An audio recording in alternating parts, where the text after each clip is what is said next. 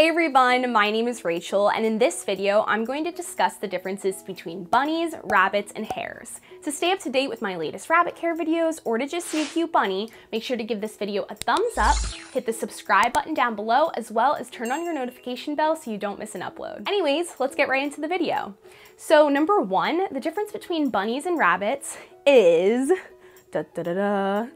nothing. The term bunnies and rabbits are used interchangeably. I think of them as just both nicknames for bunny rabbit. Sometimes people will say bunnies are babies while rabbits are adults. However, I've seen the words used interchangeably, so you can use bunny or rabbit, whatever you prefer. The real difference though is between rabbits and hares. So hares are actually a different species from rabbits, but they do fall in the same family, which is the Leporidae family. I could be pronouncing that wrong, but I'll make sure I put it on the screen so you know what I'm talking about. So now I'm just going to discuss the main differences between hares and rabbits. Hares tend to have longer ears as well as longer hind legs and also be just a little bit larger in size than rabbits are. Also, a fun fact is hares' coloring actually change between the seasons while bunnies' coloring stays consistent all year long. The second big difference is behavior. So hares are a lot less social than rabbits and are a lot more timid. Rabbits love the company of their own kind, and in the wild they tend to be found in larger groups or in pairs,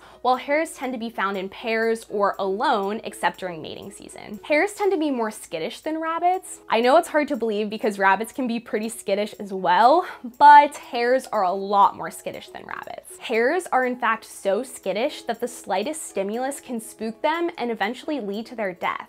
That's why hares are really not good pets. They can't be domesticated like our house rabbits are, and they're never really going to relax in a human's presence. They're always going to be on edge. You guys know that house rabbits, for example, though, can relax in a human's presence. Take Milo or Heidi, for example, who love to flop over and love to hang out and sleep all the time. They, of course, are really comfortable around me, but that's also because they trust me. But a hare, for example, I wouldn't be able to form that same relationship with them, and they wouldn't be able to trust me the same way just because they're always on edge. The third big difference is burrowing and nesting. So hares do not burrow while rabbits do, with the exception of the cottontail rabbit that does not burrow. Instead of burrowing, hares tend to make nests above ground. Number four.